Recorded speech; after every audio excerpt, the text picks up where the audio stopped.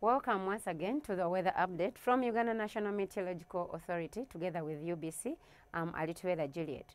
Today most parts of the country have had sunny intervals apart from the southern sector of the country where we've had cloudy conditions. Also Kabale reported rainfall of 27.9 millimeters.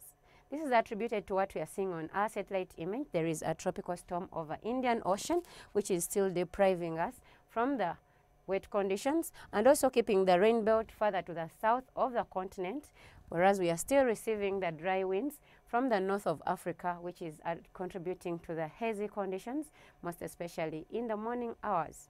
For tomorrow, we are expecting light rains around Lake Victoria, most especially for areas around Mukono, Kampala.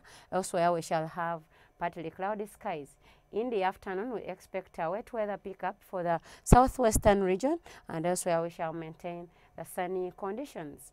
This will lead the temperatures to go up to 35 degrees centigrade for Karamoja region, still very hot for the northern sector at 34 degrees centigrade, around Kampala 28, and for those in Kabale Highlands, maximum of 25 is expected.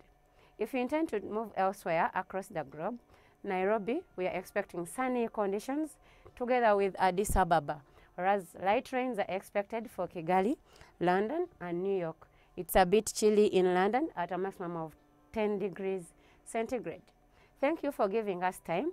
Don't hesitate to visit our website for more information about weather. Have a good night.